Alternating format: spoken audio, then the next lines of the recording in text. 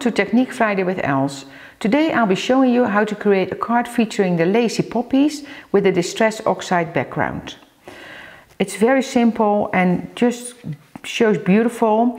I have this idea, I was inspired by Chiara Modanini from ModaScrap, because she created beautiful cards using a background like that. I think she used the regular distress ink, but I'm going to use the oxides. So this is the Lacy Poppy die set. So that's what I'm going to use. And first I'm going to start with a piece of white soft finish cardstock. Very important for this one because it has that beautiful texture on it and it just shows through with the oxides really well, with the Distress Oxides. So I have three colors. I have the Faded Jeans, the Cracked Pistachio and the Broken China. So I'm going to play with those three colors. And I'm going to start with the light, with the Broken China first. So just going to dab, so I have that round tool here. And the most important part is that you kind of fade it out nicely.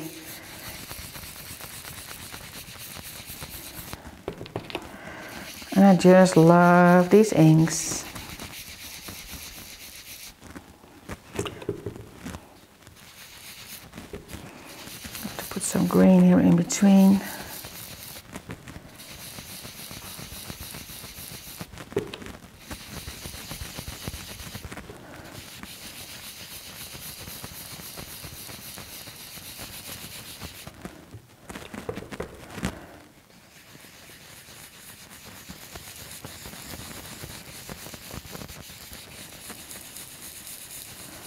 Just make circular motions and try to kind of fade it out nicely, that you don't get real spots.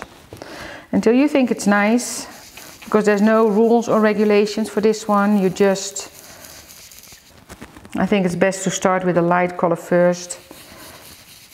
Maybe fade out that green a little bit, that pistachio here. And we're going to add a little bit of the Broken China here at the bottom. I think that's good enough. Let's close the... And of course with the oxides you can always play, so it's always going to be fine. If you're not happy, you're going to do it again. And then I'm going to take the sprayer. So this is the Distress sprayer and I just really like that one because it just sprays beautifully. I'm going to put my card.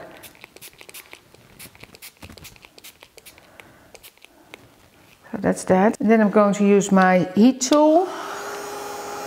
You already see that oxide doing its work. You wait for a little bit, it just does it by itself, so you can let it air dry as well. That's going to be nice. And now I'm going to use a little bit of the Distress stain spray. I'm going to put a few splatters on there with the black. I'm just dipping my brush in there. And you can use paint and make it a little bit like a wet paint. It's not... That's it. And I'm using an old brush here, it's just an old brush I have. And I think that's nice as it is. And then I'm going to clean up my craft sheet, get rid of the black. And then I'm going to use my heat tool to dry this as well. And that should be enough. So you just need to watch it and I carefully dip with my finger, and then if I see it's not coming off anymore, I know it's dry. And then what I did with the card, I kind of played a little bit with Sakura pens, with the Sakura pens. So I can kind of, I can follow some splatters here. Just trace it, just give some extra fun dimension. And it will hardly show on the screen, I think. So you can do that. Yeah, maybe this one shows. So just trace it with a white gel pen. So that's a fun thing to do. And I also made a stitched here, if you can see here, I made a stitched line here in the corners. That was fun to do as well. So I started with the black.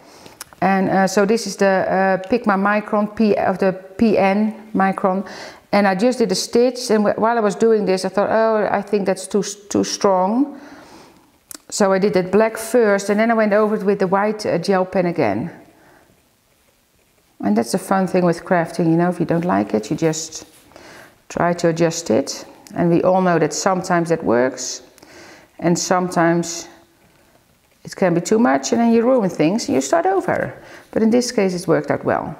And then I went over it with the white. You see, kind of toned it down. Just fun to play. If you want to go all the way around, you can do that. I just kind of hit the corners. And I kind of just little black dots in between. And again, don't try to do it too precise because that's the fun thing about this. That's it. Then I'm going to put this on the card first. I'm going to use the 6mm tape here.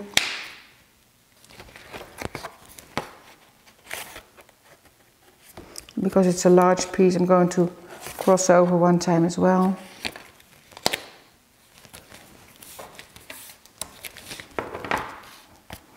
That's it.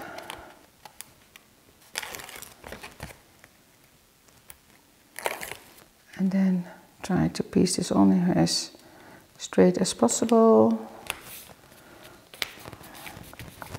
So that's the card. And then here I have the poppies. And what I did with that, so I take the kids glue because I don't want to have it all the way like down. So I'm just going to take some kids glue and then I have a wooden stick.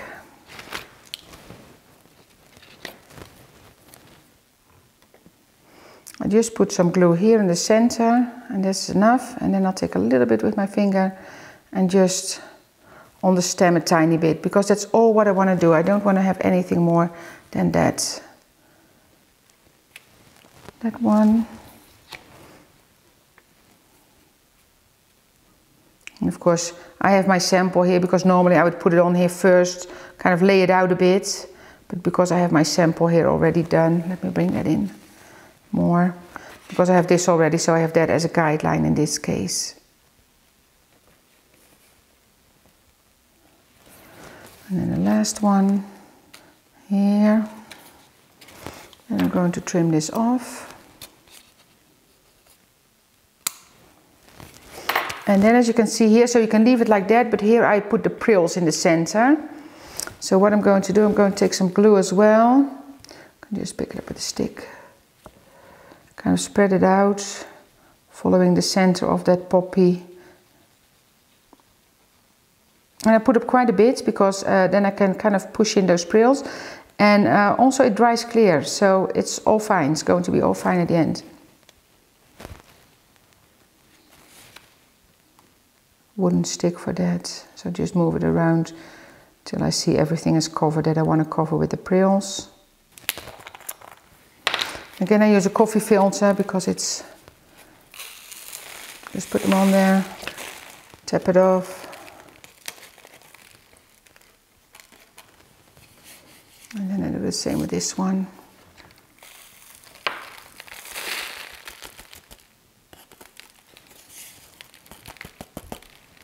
There we go. And then sometimes I want to see a little bit more, but I think I'm fine. And so I can just push it in a little bit. You see if it's not in the shape that I want to, because it's the kids glue, it's a heavy glue, dries clear. So if I see, you see I can kind of shape it again, and that's it. And then it needs to dry.